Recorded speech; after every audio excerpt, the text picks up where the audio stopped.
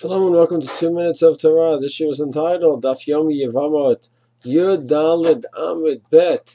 The Gemara continues with the discussion of Shamai and Hillel, how they intermarried, so to speak, between the different groups, even though there are serious disputes regarding Yevamot and the Tzarot and the offspring, what their status was, but they worked together to make sure that Hillel took someone from Shamai who was mutter according to Hillel, and Shamai took someone from Hillel who was mutter according to Shamai.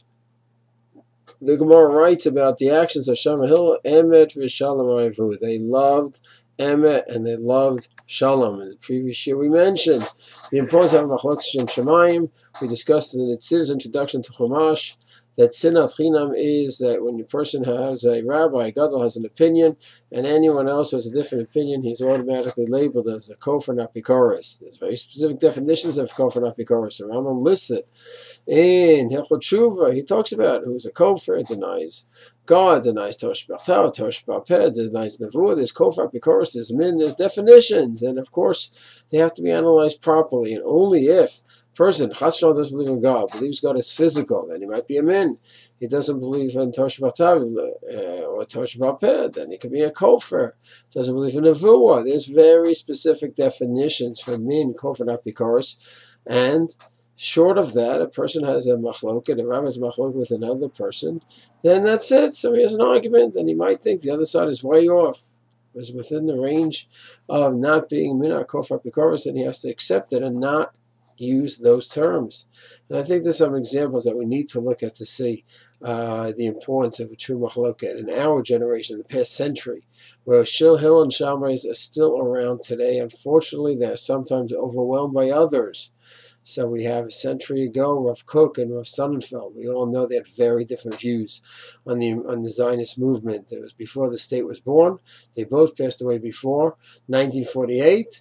But they read the writing on the wall, and they saw that the Zionists, secular Zionists, are coming to build a Jewish state. I don't know if either one of them would ever think that it would succeed the way it did. But a state was born, and years later, and this is what we have today. But Rav Kook had a very positive outlook towards what was going on, and he saw that these secular Zionists, there was something behind the whole thing, and it seemed to be a divine act, the Hashkacha, and Rav Sonnenfeld did not look at it that way. Yet, they worked together, they had disputes, but they went around with Kiruv around the country, they had a famous tour around the country, and they had respect to each other despite the disputes. Rav Soloveitchik, just a few decades ago, and Rav Aaron Kotler, Rav Soloveitchik was the keynote speaker for Chinuch Hatzmei, and the whole dinner was organized by Rav Aaron Kotler in 1956.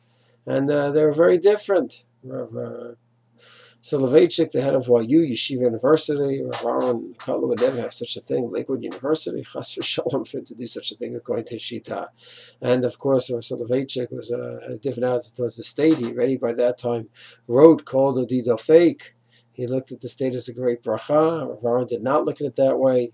Rav Soloveitchik had some speakers in YU that Rav Aaron did not necessarily agree with, whether it was David Ben-Gurion and Golda Meir. They had differences of opinions.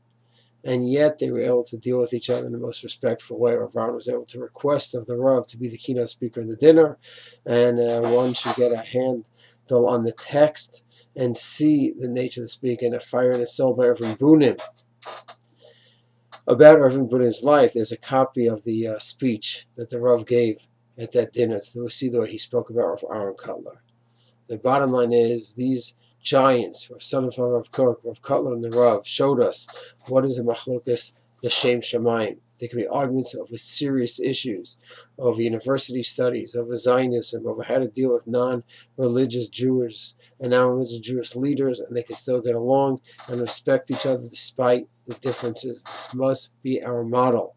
And anyone who perpetuates the idea, no, we have to be strong in our opinion, you cannot relate to the other side, and of course, maintain that they're doing L'shaim Shamayim, I think that's exactly what we want for 2,000 years.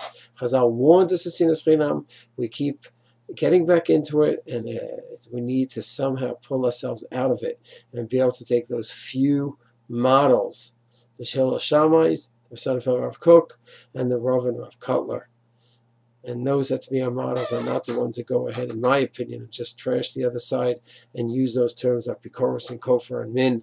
That to me is not a healthy Machloket L'shaim Shamayim, unless, of course, clearly the other side is violating halacha, is throwing out halacha, is disputing one of the 13 Ikarim. That's another story totally. Shalom.